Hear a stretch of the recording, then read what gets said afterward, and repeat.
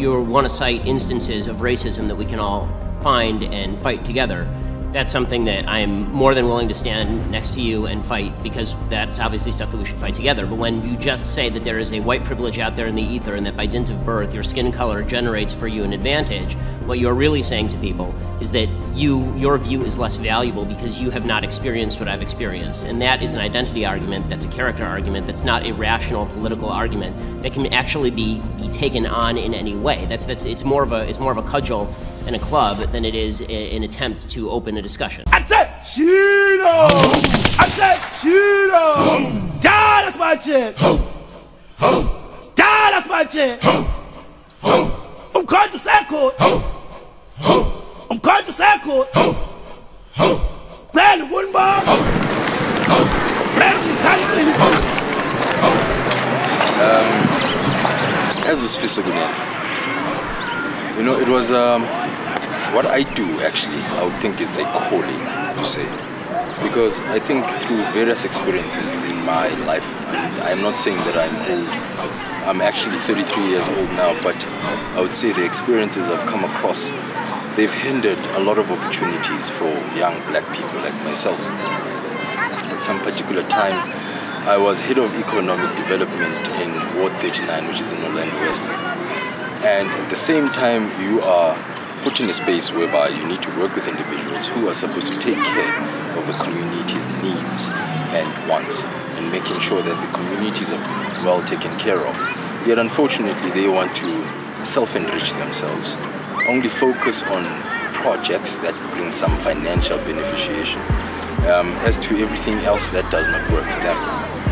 And it really did not sit well with me.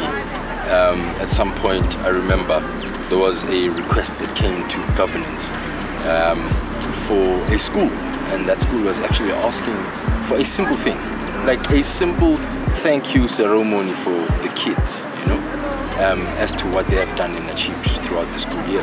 And unfortunately, they could not achieve that because they were not politically aligned with the individuals they were asking help from.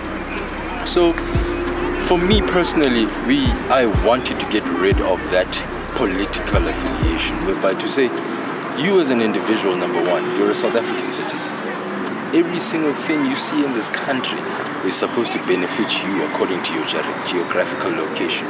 So, for instance, this park here is supposed to benefit the entire community and its surroundings. The stadium behind us, it's supposed to benefit the entire community and its surroundings. But unfortunately, we find that only a selected few will benefit because we are politically aligned to whomever.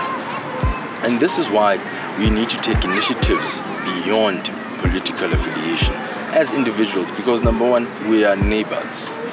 We are South Africans. We bleed the same color blood. Irrespective of you not being a South African or being a foreign national, that doesn't mean you are not living in our country. Because you are here, you're also benefiting the rewards of being in this country. And some are benefiting illegally, and we are saying to them, they need to comply. You know, Africa is one long strip of land, and there is sufficient space for us to be able to live and benefit the best way possible. It's a foundation that focuses on developing such talent, making sure that these talents find the relevant strategic collaborations so that they can better themselves, get the relevant resources for them to fly like the stars they are today. And we need to make sure we find that community commitment, not only from government, but us as parents as well, as siblings, as business people. We need to make sure that we become good corporate citizens.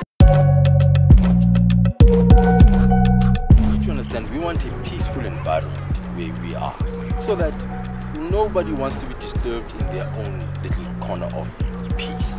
And working hand in hand, having strategic relationships with these local policing forums, these security clusters and organizations, to make sure we build these communities that can relevantly benefit these young stars and young girls, young boys and so forth.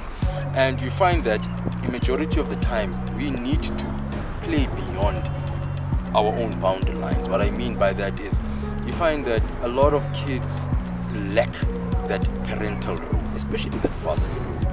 And there's initiatives like the Gentleman's Initiative whereby we go beyond our own boundaries. We make sure that every single child who we see on the streets treat them like our own. So angeke udlule umntwana aphuma amafinyela estradini wazi ukuthi une-tissues coming uzomsula amafinyela.